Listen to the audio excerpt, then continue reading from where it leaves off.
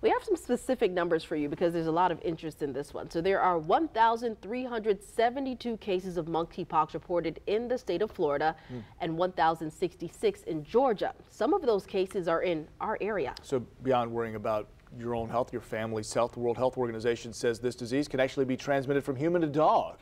So Leah Shields talking with a veterinarian about the reality of this happening and who should be taking precautions. Leah, good morning. Good morning. Well, there are 3 confirmed cases in Duval, 16 probable cases. Clay County also has 3 probable cases. So numbers remain low in the area, but there is new guidance to follow if you contract monkeypox and own a pet. So the first known case of human to dog transmission was confirmed in France less than a week ago.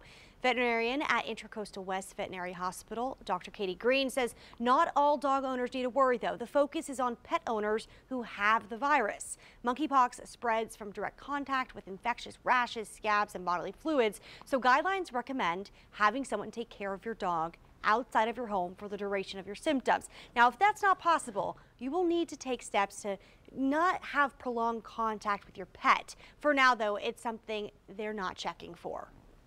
So right now, not super worried. I think if we see cases rising here in Duval, we may need to be a little bit more cautious, especially with pets that may be coming in with some of those signs that are a little bit ambiguous. The signs of monkeypox are the same in humans and dogs, mainly the rash, but also exhaustion, respiratory symptoms like a cough, and swollen lymph nodes. More information will be on firstcoastnews.com about this and other symptoms as well to look out for. Leah Shields, First Coast News, on your side.